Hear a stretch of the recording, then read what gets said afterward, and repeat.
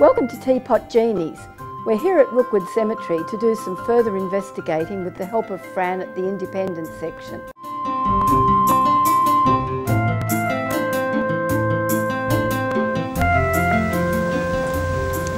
Fran, what denominations are covered by this section of the cemetery?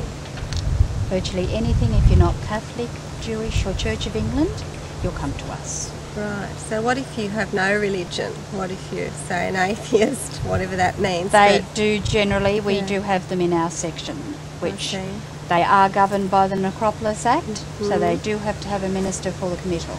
Oh, so if that could be they can't have a celebrant to do everything. They can have a celebrant in, but if the minister has to do the committal. My grandfather used to have a joke. He'd say, "See that cemetery over there? They had to shoot the first bloke to start it off."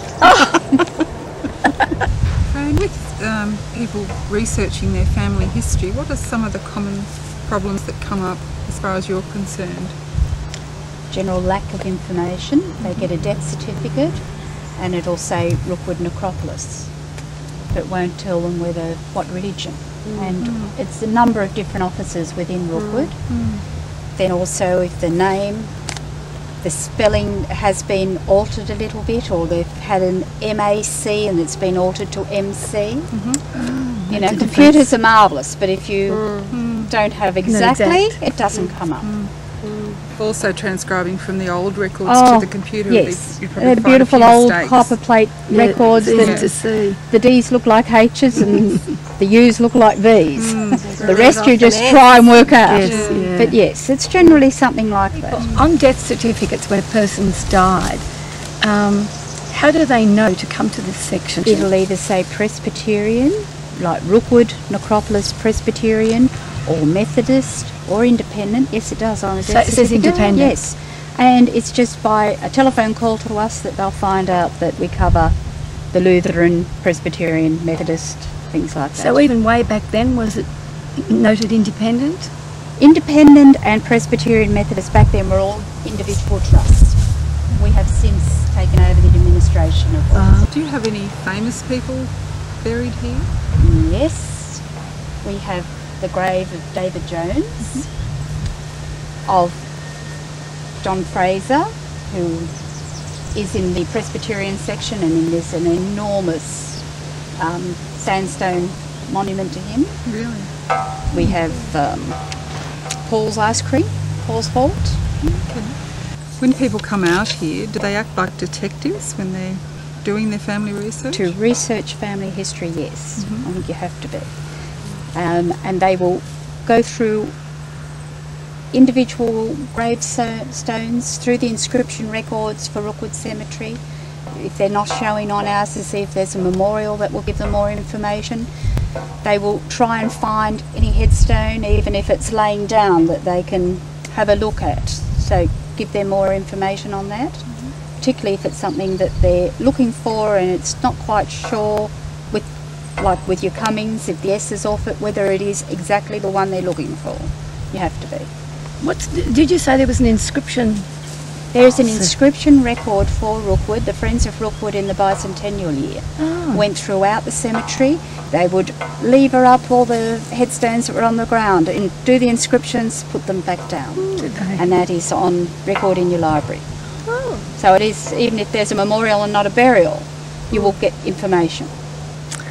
Fran, what's the reaction when people finally find the grave they've been looking for years and years?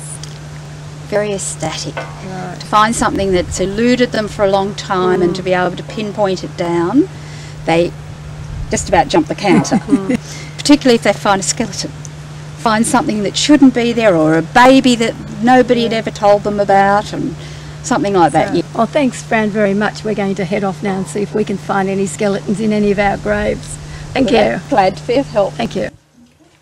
I'm looking for John Thomas Cummings. Buried on the 5th of October 1901. I have a John in 1903. Right, we'll go to the books. Thanks.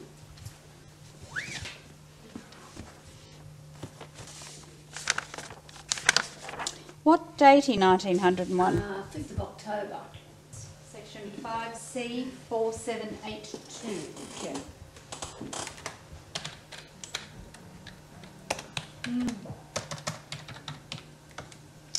There's no S, so it's John Cumming. Great, thank you.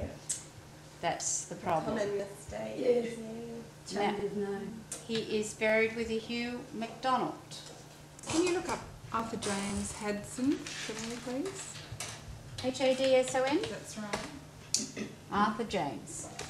13th to the 12th, 1903. That's right. 68 years of age. And he's buried with a Thomas Evans. 24th of June 1918. Would you have any information on both of them as to Right. where they were living? Or? Arthur James Hadson. Do you know where he was? Yes. Oh, okay. From Rookwood Asylum. And the other fellow, Thomas Evans. I don't know the name. Right, 24th of June 1918, Yeah. 77. Came from Rookwood Asylum. Would that be a pauper's grave? It's a pauper's grave owned by the hospitals at the time. So there won't be any elaborate headstones. There won't be, it'll be a totally unmarked grave, yes. So was Rookwood Hospital, Rookwood Asylum, a hospital or an asylum? I think you'll find that Rookwood Asylum was just Rookwood Hospital.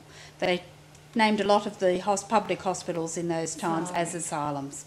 All 1903, you may find from the dates there's been an epidemic or something at the time. There is a lot on this page, all in the same time frame, so all from the hospital, so yes, there'd be something.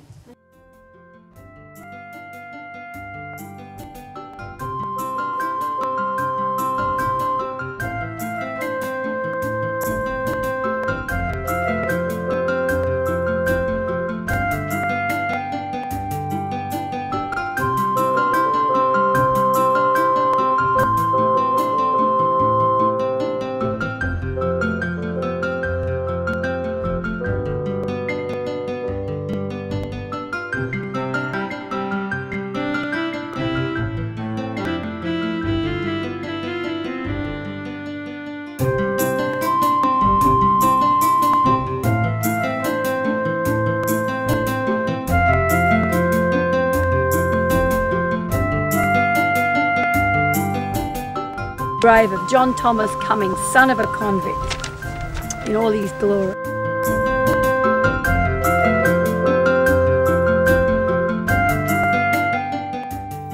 Beneath all these weeds lies Arthur James Hadson, who we've found is buried in a pauper's grave.